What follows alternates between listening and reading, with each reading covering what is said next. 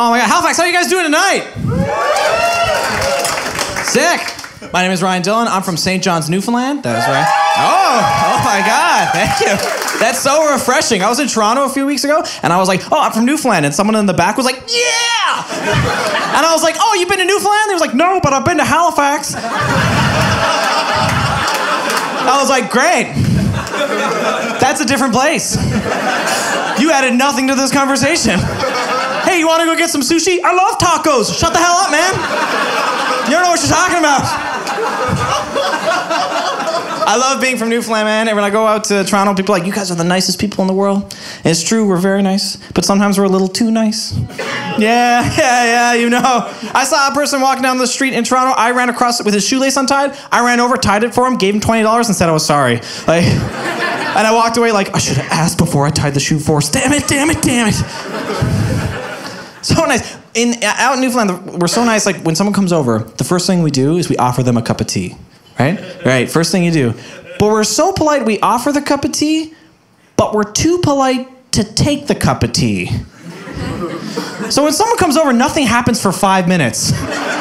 Would you like a cup of tea? No, don't be at that bar. You don't make me a cup of tea. You sit right down. We'll not stress you out. Not one, no bit. No, but I get your cup of tea. You want 2 milk, 1 sugar? You want milk? I got cow out back. I'm looking for you right now. No, don't be at that. I know how much a bag of Tetley is. That's 99 cents per bag. You save yourself your friggin' $1. You hear me now? I get your cup of tea. I don't want no tea. Drink the friggin' tea. I don't want no friggin' tea. Nicest people in the world.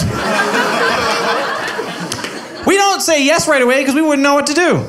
Would you like a cup of tea? Yeah. 2 milk, 1 sugar.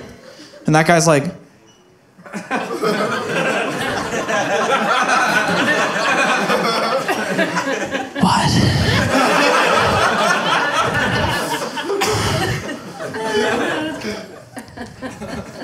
I don't have any tea. I thought you were gonna say no. Anybody here broke? Here's my financial goal in life. I want to be at a point where $20 doesn't make such a huge difference in my week, okay? That's it. Do you ever wake up on a Monday without just $20, right? You're like, damn it. I can't hang out with friends. Can't go see a movie. I wake up Monday with $20 and I'm like, I'm buying cheese. Like, I'm so jazzed. So jazzed. That's the litmus test for poor, by the way. If you don't have cheese, you goofed, okay? That's it, right? That's it. This is just cheese. I'm buying hard cheese and soft cheese, and I'm dipping the hard cheese in the soft cheese, right? And I get a nice crisp 20. I go get like a nice big thing of Kraft Singles, and I go in my kitchen. I make it rain cheddar. Like I love it, love it. God. I was poor growing up too. Didn't know how poor I was until someone recently explained to me just how I got into Tim Hortons camp.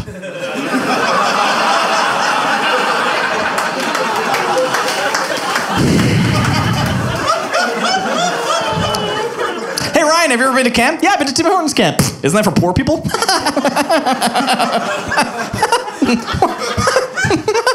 What? No, it's not. It's for poor kids. It's for poor. By the way, you don't need that great of a camp to look great to a poor kid, by the way. I walked into Tim Hortons camp, saw a bed, heat, and light, and I was like, this place is dope. Like, I was so jazzed, by the way. Do you ever play camp games as a kid? Like, you go to camp, there's like camp games at the campfire and stuff like that. They had this awesome camp game at Tim Hortons camp called Seconds when you ate dinner. Holy crap. You get to eat twice. Great game, recommend it. Play it all the time now.